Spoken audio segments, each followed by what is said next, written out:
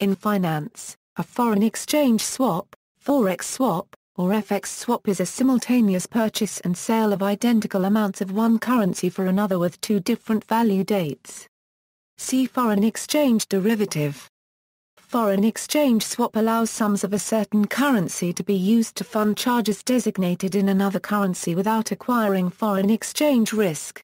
It permits companies that have funds in different currencies to manage them efficiently. Swap contract. Swap contract is an agreement between two parties to exchange a cash flow in one currency against a cash flow in another currency according to predetermined terms and conditions. Structure. A foreign exchange swap consists of two legs, a spot foreign exchange transaction, and a forward foreign exchange transaction. These two legs are executed simultaneously for the same quantity, and therefore offset each other. Forward foreign exchange transactions occur if both companies have a currency the other needs. It prevents negative foreign exchange risk for either party. Foreign exchange spot transactions are similar to forward foreign exchange transactions in terms of how they are agreed upon. However, they are planned for a specific date in the very near future, usually within the same week. It is also common to trade forward, where both transactions are for forward dates. Uses. The most common use of foreign exchange swaps is for institutions to fund their foreign exchange balances. Once a foreign exchange transaction settles, the holder is left with a positive position in one currency, and a negative position in another.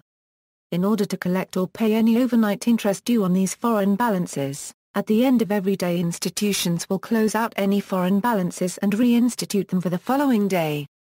To do this they typically use tom-next swaps, buying a foreign amount settling tomorrow, and then doing the opposite, selling it back settling the day after.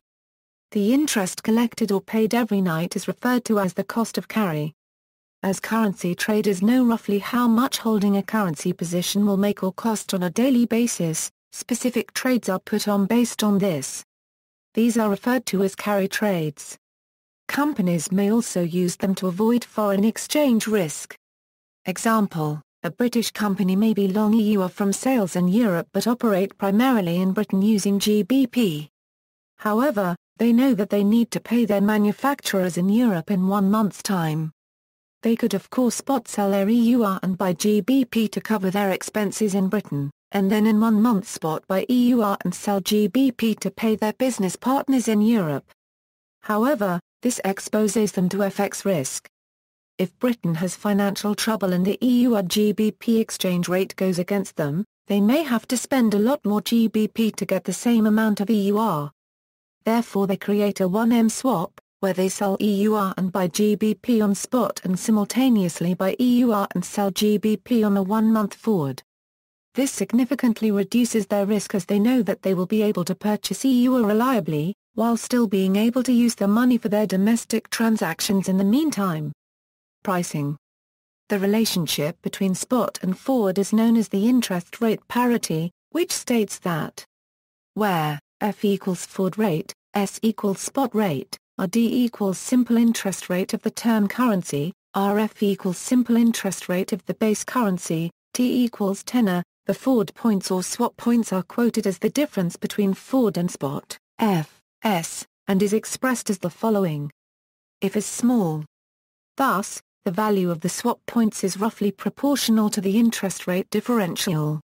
Related instruments. A foreign exchange swap should not be confused with a currency swap, which is a much rarer, long-term transaction, governed by a slightly different set of rules. See also, overnight indexed swap, foreign exchange market, interest rate parity, forward exchange rate, cross-currency swap, references.